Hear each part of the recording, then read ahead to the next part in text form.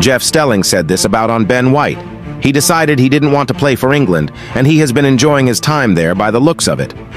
While his England teammates suffered a 1-0 defeat to Brazil, Ben was enjoying a game of Uno and soaking up the sun on a beach in Dubai.